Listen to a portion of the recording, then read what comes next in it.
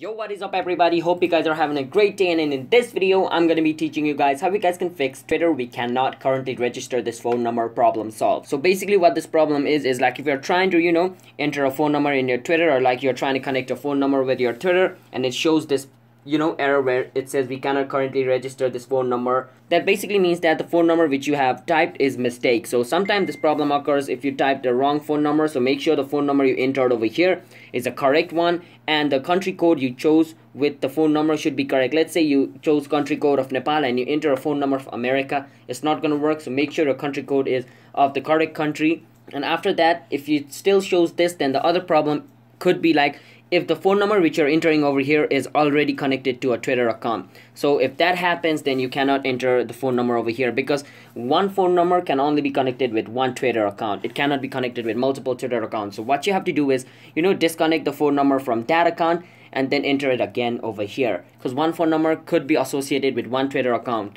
So if the phone number is connected with other Twitter account, it's not going to work. So make sure that your phone number is not connected with any other Twitter account.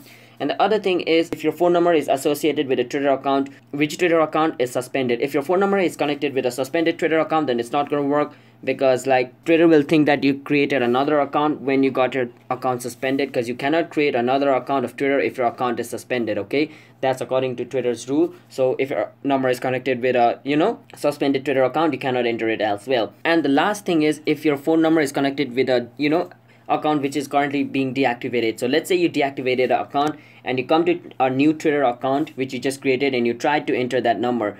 You think that your account is deleted, so you enter the number over here, but no. For your account to be deleted, it takes 30 days. So if you just deactivated your account and think your number is going to be out of that account, then it's not going to work like that. You need to wait for 30 days after deactivating the account and only use the number. So if your number is in a deactivating account and you enter it over here, it is not going to work as well. So these are all the conditions on why it says this problem and how you guys can fix it. So hope you guys enjoyed this video. Be sure to hit the like and subscribe button with notification on, so you guys can get notified once our new video releases. If you guys have any question related with this video, you can ask me in the comment. I'll answer you guys and help you solve your problem, and I'll see you guys in a bit. Have a nice day.